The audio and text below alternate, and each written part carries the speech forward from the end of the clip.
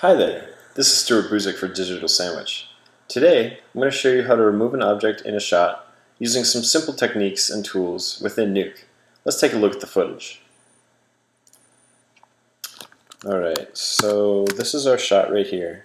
And as you can see, we have a pan from the right to the left, and we have some pretty heavy grain as well as a rack focus in the middle of it.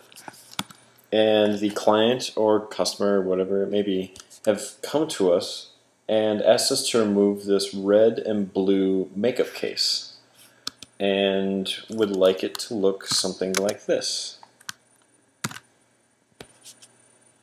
Seems easy enough.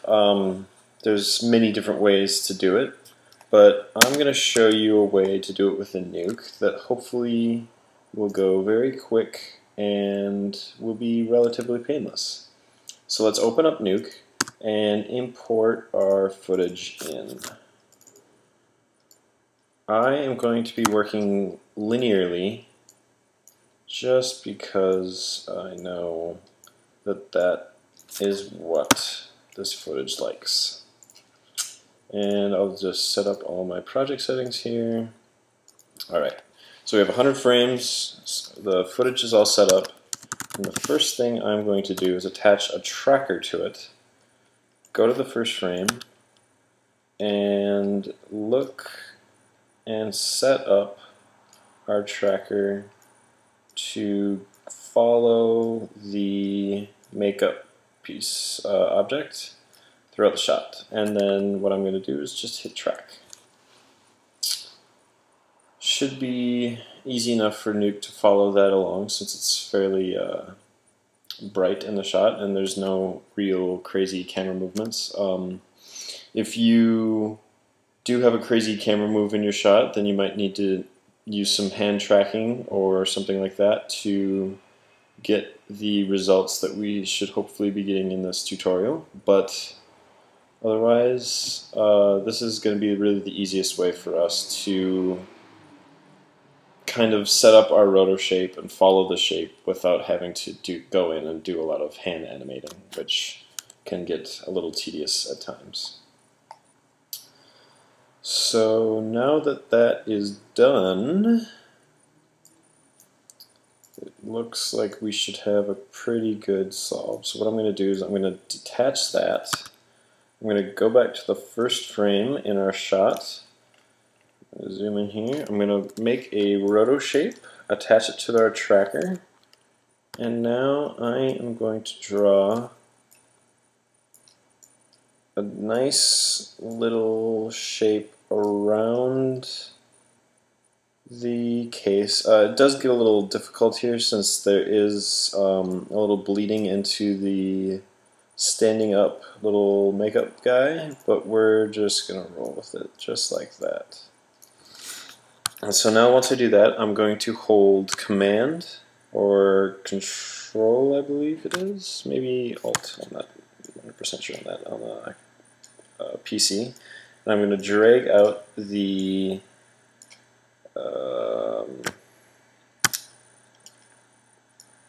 edges of this Roto Shape just to soften up the shape a little bit. And I'm also going to add a blur on top of that. Onto, we'll just put 7 for now. So what I'm going to do is I'm going to go into our tracker node, I'm going to click the transform tab, and I'm going to hit set to this frame, which should go right to the frame that we're on, and then change the transform mode to match move. And that is all we need to do on that. So now if we make a merge and view that, and then turn it off, but view our Roto Shape, we should see our shape following along in our shot fairly easily, which is why we tracked it and didn't animate it, because we just got all that information for free. I like to use the merge off because if you try to just view your footage and double click it, like it's not going to be moving, right? So this is just a way, as long as you're downstream from both like your footage and your roto shape, it will be following along, which is useful at times. Alright, so now we are going to create a key mix node, and you may have used one of these before for like using in keys and whatnot, but we are going to be using it in a little different way that you may be familiar with.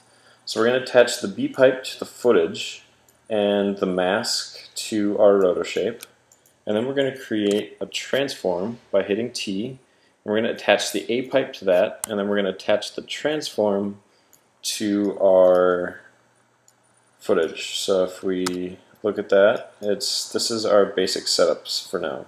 And this is really all we're going to need. So now I will just drag that down.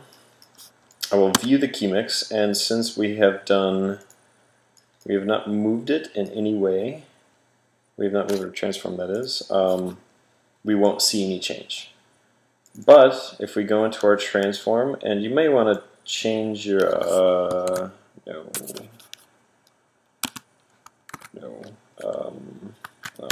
You hold command and you can move your center point, just so that might be a little easier to view. But what we're going to do is we're going to go minus 50, 50. We're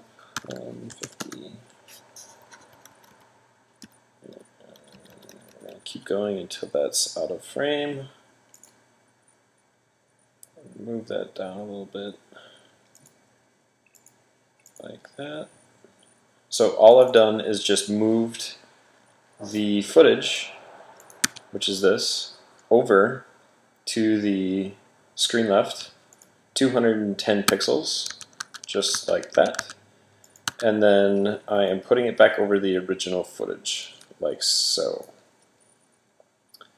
So if we kind of page through, we see that we have a pretty decent patch within a few minutes, and what we can do now is we can kind of go in and we can kind of go, okay, well, I kind of see the patch in there, so I might want to, you know, drag these points out a little bit more just to smooth it out and hopefully get a better transition in there. You don't really want to go too far on this side just because you don't want to get rid of that object, and you don't want to go too far in here, or else you'll start getting stuff like that to show up. So it's just a fine balance of getting what you can out of there. Alright, so now when we page through, it looks good. And that is really the idea. You can use this for multiple different shots. Like you can use it to get rid of tracking markers, so then you have a solid green screen or blue screen that you're trying to key. And really, like, it's a very, very useful tool that may not be 100% needed in every shot, but it's just a very good tool to have in your back pocket just in case a situation like this comes around, that you can have a quick turnaround on a otherwise difficult shot. Alright, thank you very much. This has been a digital sandwich tutorial. Be sure to come back and check out all of the great tutorials on digitalsandwich.net that Glenn, Jason, and Matt cook up for you guys, and have a great one.